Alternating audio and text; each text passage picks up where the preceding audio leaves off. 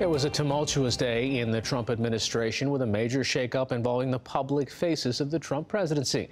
All this came among new reports of conflict within Mr. Trump's legal team as they prepare to respond to the investigation by special counsel Robert Mueller. We break it down now with Rosalind Helderman, political enterprise and investigations reporter for The Washington Post. Thanks for joining us. What's the Trump legal team's strategy to deal with this investigation? Well, we reported today that the legal team is examining a broad array of options that would allow it or would lead to the restraining or restricting of the special counsel's investigation.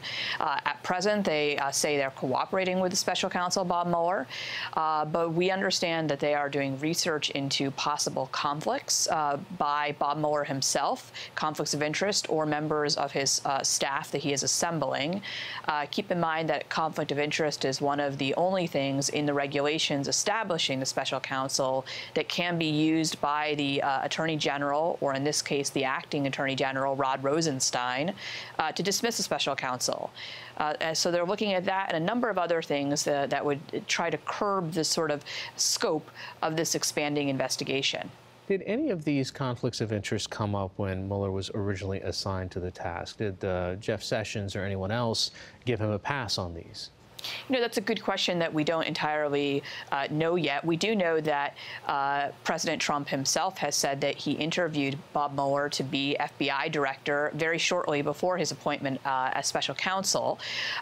One of the conflicts that we reported today the White House has been examining is, of all things, Bob Mueller's membership at the Trump National Golf Course in Northern Virginia. Apparently, White House advisors tell us there was some variety of dispute over his membership fees at that club. Now, Mueller's office has told us that's not true. There was no membership fee dispute, so we're continuing to try to learn more about that. But whatever happened at the golf club, President Trump clearly did not see it as an impediment to potentially appointing Bob Mueller to be FBI director. So it's interesting that they're now returning to that topic. Well, let's talk a little bit about the legal team. It seems to be changing at least faces in the past few days. That's right. We saw today the resignation of Mark Corallo, who had been sort of the spokesman for the team.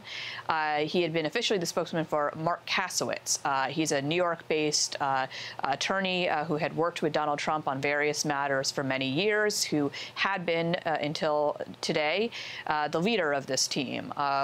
There have been some reports that he is leaving the team altogether. Our reporting is that Kasowitz is remaining aboard, but is going to take a reduced role. The leader now is John Dowd, who was hired last month, a veteran Washington litigator. He had been involved in the investigation of Pete Rose of baseball fame. He's leading the team. Jay Sekulow, familiar to television viewers, remains on the team as sort of its public face. You know, the individual that you mentioned, Mr. Dowd, actually came out at the Wall Street Journal and questioned this reporting that the Washington Post had done and said that it's not true that President Trump and his team were looking into the act of possibly pardoning his aides or himself. Now, does that, to me, there are multiple lawyers. Is it just the lawyers that you spoke to versus Mr. Dowd? So we feel very comfortable in our sourcing for that story. When he said that this morning, we did add those comments that were on the record to our story to reflect his denial. We feel comfortable that our story was accurate and accurately reflected conversations that have been going on amongst this large legal team. I would note Mr. Dowd gave an interview to the Wall Street Journal in which he said that, in fact, the legal team is not at all interested in the topic of conflicts of interest. Well, Jay Sekulow was quoted in that very same story as saying that they are looking at conflicts, that any reasonable lawyer would do so. So there was a conflict right there in the same story from two different lawyers for the team. You know, if I'm a lawyer representing somebody like the president, wouldn't it be normal for me to say, you know, let's look at all the tools that my client has? If one of the tools includes a presidential pardon, shouldn't I just investigate what the parameters of that pardon are?